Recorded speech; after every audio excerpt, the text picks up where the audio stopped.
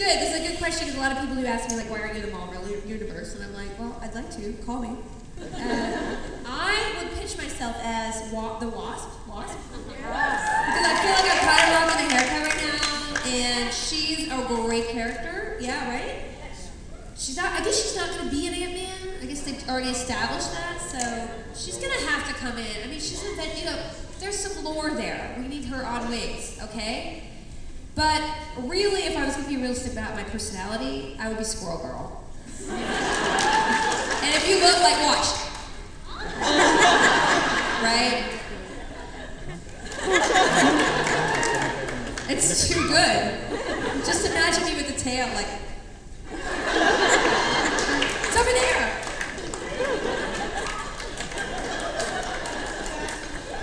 Yeah.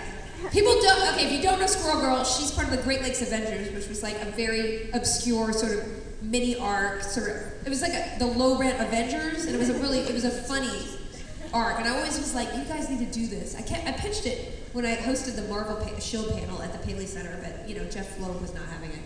He was like, sure. But it's really funny, and there's Big Bertha, there's some really wacky characters, and Squirrel Girl she has power over squirrels. That's it. And she has a big bushy tail, and she has this haircut. She's younger than me, but she has to age. It's just older Squirrel Girl. Anyway, please don't post that picture. Oh my God, I love your outfit.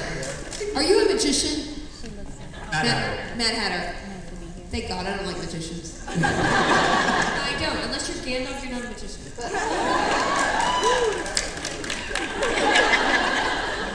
First, you are my favorite actress in anything. Thank you. And my question is, what is your favorite classic fairy tale? The what? Your favorite classic fairy tale? Oh, classic fairy tale. Oh, that's a good one. I love like the really violent ones, like Bluebeard. Because I had like the Lang fairy tale books, so like the green fairy tale book, the red one when I was a kid. I mean, probably people don't know it, but and Bluebeard was a murderer. He was awful, and you're like, oh, Snow White's kind of pretty. Like, these were dark. These are really dark stories. Like, Snow White is murdered. Bluebeard murders all of his wives. Like, it's bad. So I kind of macabre, in a macabre sense, I really like Bluebeard. But as far as like, I really like Hansel and Gretel because I hated those kids.